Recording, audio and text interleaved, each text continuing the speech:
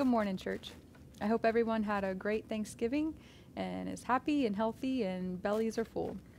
This morning, I want to talk to you about enduring hope. I prayed about this message and what the Lord would have us speak about this morning, and it's funny how He confirms things, but this morning I'm excited to talk to you about enduring hope.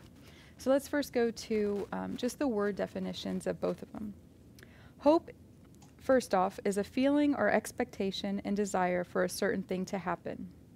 Another definition is a person or thing that may help to save someone. Grounds for believing something good may happen. And the last one, a feeling of trust. Endure. It can be used in two different ways. First, it can be used as an adjective. Continuing, long-lasting. Can also be a verb. Can mean to suffer something painful or difficult patiently, and also to remain in existence, to last.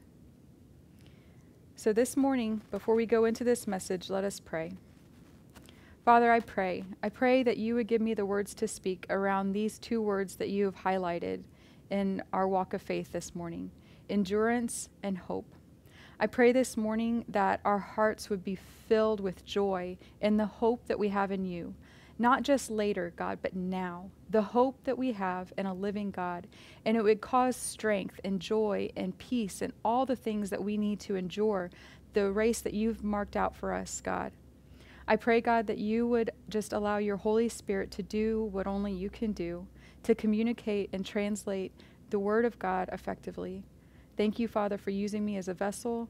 All glory is yours. In Jesus' name. So first, endure. We're going to go to Psalms 107, verse 1. Give thanks to the Lord, for he is good. His love endures forever. Corinthians 13, 7. Love bears all things, believes all things, hopes all things, endures all things. And before we get any further, I want to talk to you about God's love. His love endures forever. And God loves you. God loves you forever. Not just for a moment when you're right and you got everything cleaned up and all the little boxes are checked and all the little ducks are in their row. But God loves you always, forever, steadfast, enduring. He sees you from the moment that you took your first breath to the moment that you took your last breath. And he loves you. I want that to come across strong and powerful this morning. I want it to break through any boxes that you've put yourself in where you think that he is outside of your love or you've messed it up too bad. He loves you. He loves your family. He loves everything about you, even the most minute details. And he loves your family that way too. He loves me. He loves my family. And he has good plans for us. And I thank God for that. I thank God that his love is not like what we experience here. His love never fails. It's always there. It's constant. And I love the picture of heaven that we can think about the angels around him, forever crying, holy, holy, holy, worthy, worthy, worthy. And his very nature, he is love. And they constantly are in this place of just crying out holy and worthy because he's so rich and good and powerful and majestic. God loves you. He is love. And I want you to hear that this morning. God loved you so much that he sent his son that you may know him, to take on all the sins of the world. God loves you so much that the very word of God, which is he himself, became flesh. He broke down that flesh. And that iron wall that separated us from him is now forever torn. And if you want it more around that and just how the veil was torn, I just encourage you to go back to the amazing messages Nehemiah has already preached about the new covenant. And I thank God for that. I thank God that he is that conquering king that not just says he loves us, but he did something eternally so that we could have relationship with him. I want you to hear that this morning, church. I want that enduring love to really resonate in your spirit. And I want you to walk away with revelation that that truth is unshakable. It's not based on your good works or you getting it right, which is just filthy rags before him. He loves you. It's his very nature. Anything other than that is not the truth of God. Moving forward, let's go to Hebrews chapter 12, verse 1. Therefore, since we are surrounded by so great a cloud of witnesses, let us also lay aside every weight and sin which clings so closely, and let us run with endurance the race that is set before us. Hebrews 12:7. It is for discipline that you have to endure. God is treating you as sons. For what son is there whom his father does not discipline? James chapter 1, 2, and 4. Count it all joy, my brothers, when you meet trials of various kinds, for you know that the testing of your faith produces steadfastness, and let steadfastness have its full effect, that you may be perfect and complete, lacking in nothing. And finally, 1 Peter chapter 1, verses 3 through 9. Blessed be the God and Father of our Lord Jesus Christ. According to his great mercy, he has caused us to be born again to a living hope through the resurrection of Jesus Christ from the dead, to an inheritance that is imperishable, undefiled, and unfading, kept in heaven for you, who by God's power are being guarded through faith for a salvation ready to be revealed in the last time. In this you rejoice, though now for a little while, if necessary, you have been grieved by various trials, so that the tested genuineness of your faith, more precious than gold, that perishes though it is tested by fire, may be found to result in praise and glory and honor at the revelation of Jesus Christ. Though you have not seen him, you love him. Though you do not see him now, you believe in him and rejoice with joy that is inexpressible and filled with glory, obtaining the outcome of your faith, the salvation of your souls. Let's talk about endurance for just a little bit. Because sometimes a great lie that we can believe as Christians is that God doesn't love us because we're going through something. I don't know many people that have faced this year and haven't been through it in a number of ways. I don't know many people that could just say, 2020, I was living the dream. And they might say that, jokingly. But I know the people that I know, they've been met by various trials, but it produced something within them. And I'm so thankful for that. Because God truly uses everything that the enemy means for harm to produce good. And those that love him are called by him. And I'm so thankful for that. When you train for something, we grew up, my family and I, we played soccer. And my dad was the athlete of athletes. He loved, to see us out on the sports field and everything like that.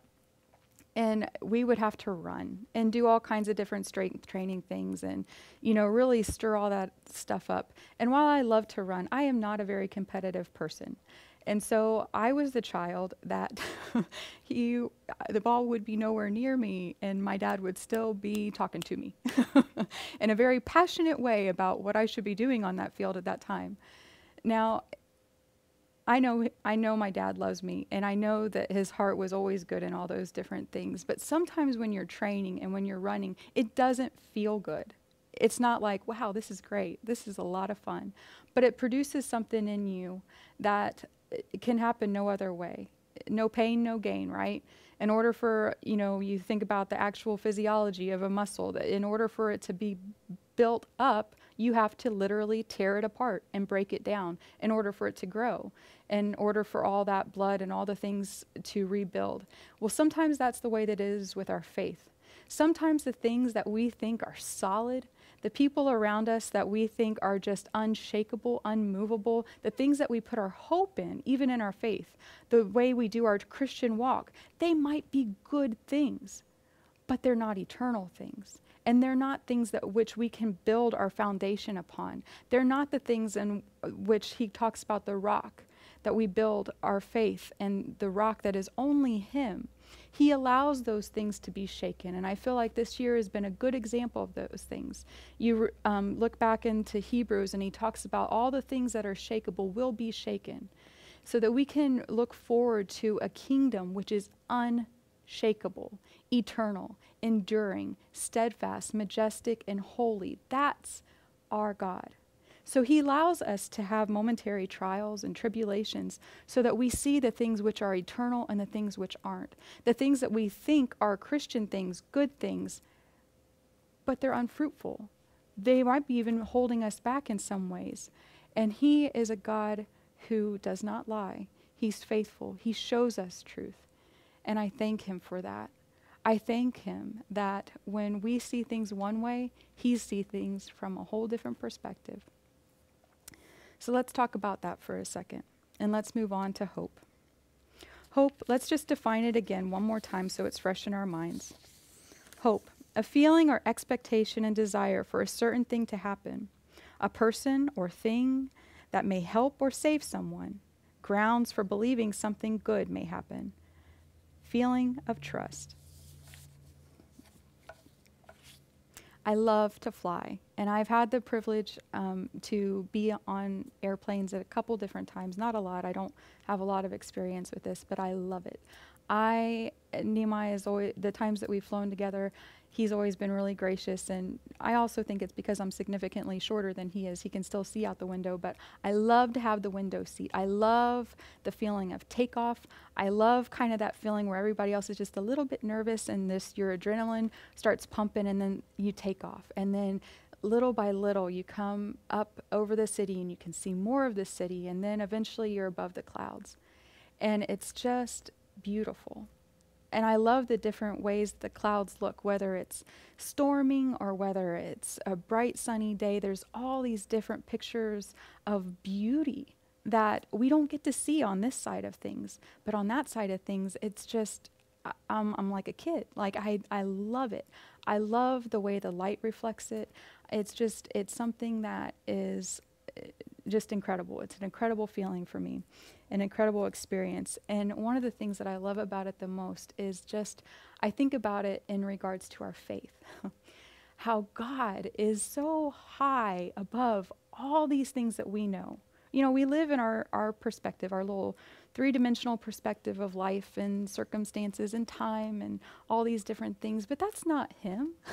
He's outside of time. He's outside of circumstances. He's outside of 2020. He's outside of 2021. He's outside and far beyond and far greater than all these constraints that we know. And I thank God for that. So I thank God that he's given me the opportunity to just get a different perspective through the avenue of flying, to just help me to see that what I experience is so minute in what he is and what he is aware of all the time. I love that. Let's go to Ephesians chapter 2, verses 4 through 7.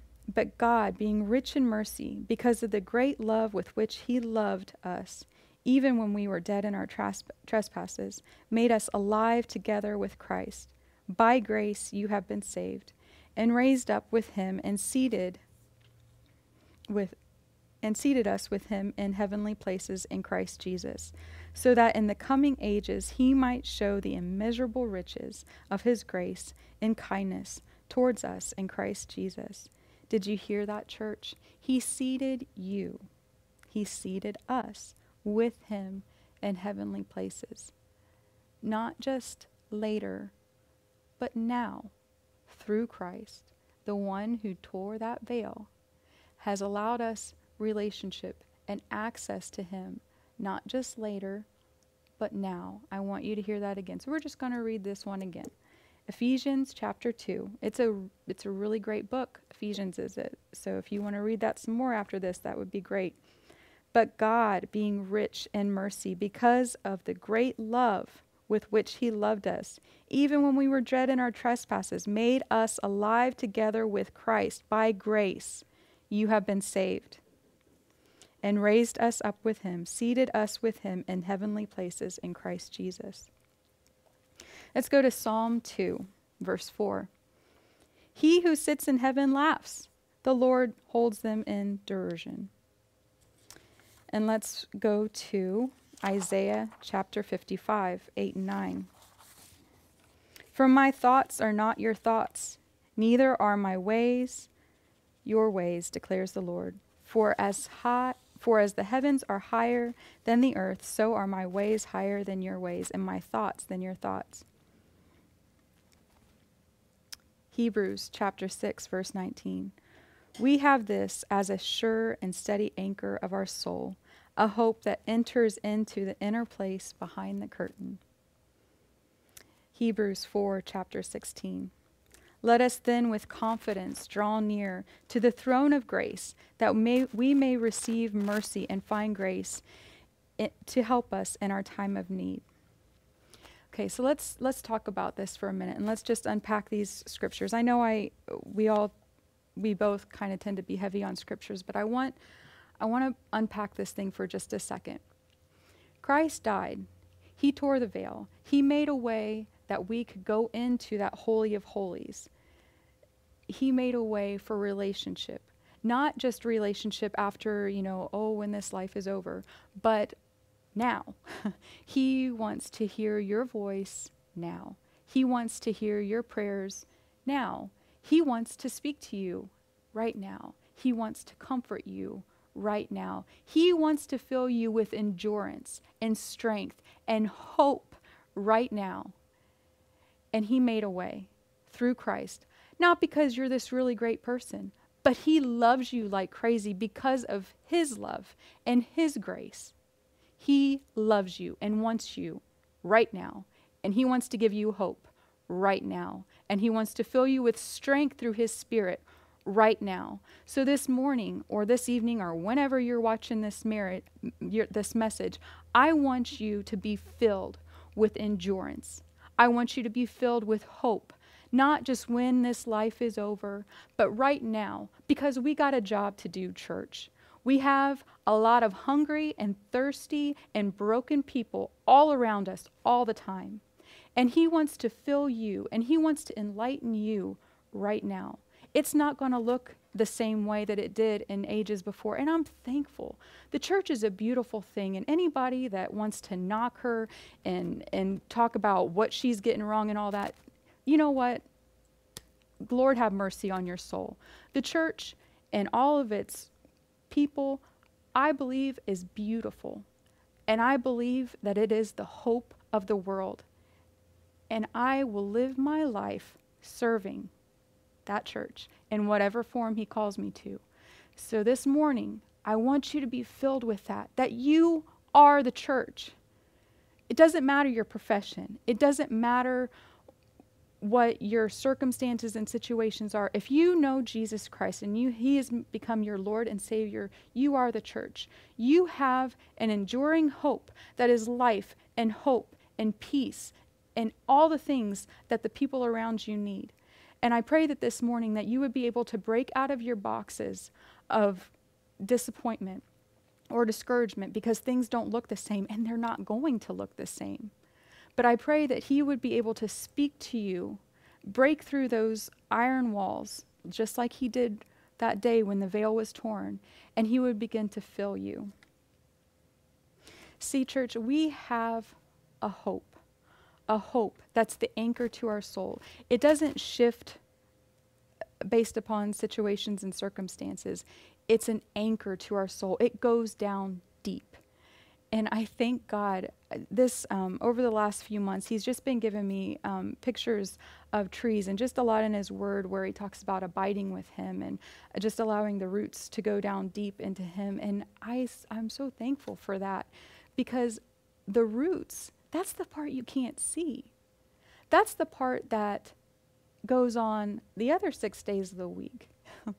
That's the part that happens when everybody's still asleep and you get to have those moments with him.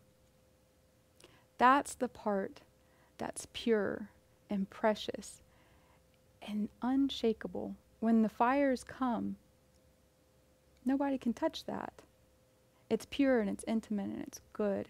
And that's what he's calling us to. And I thank God for that.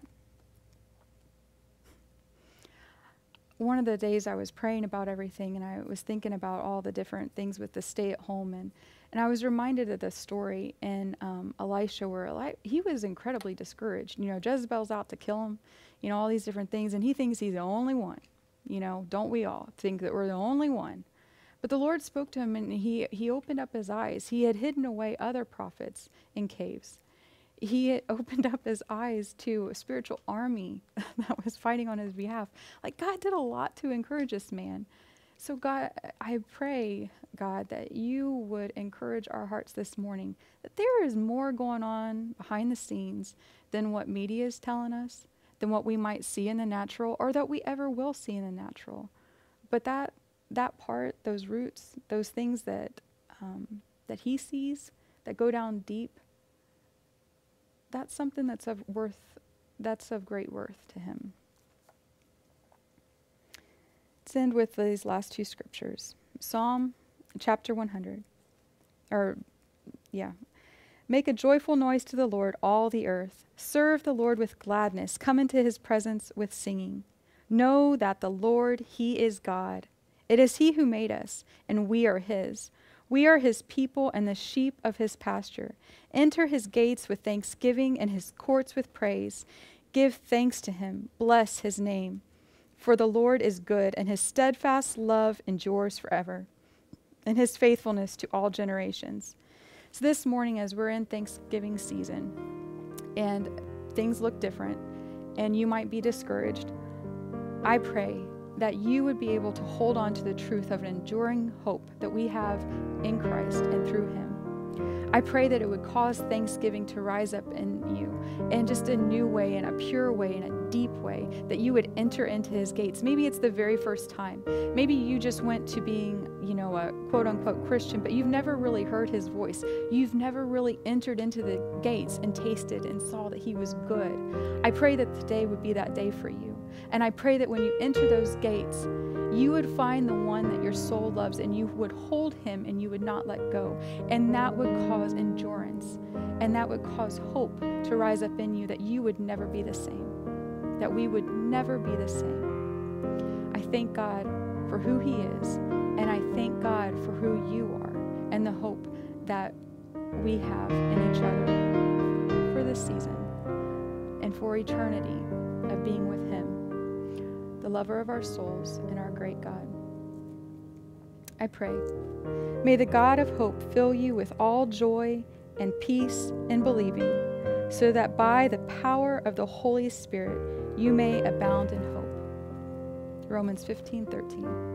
May you be blessed, church, and may you be blessed with all hope.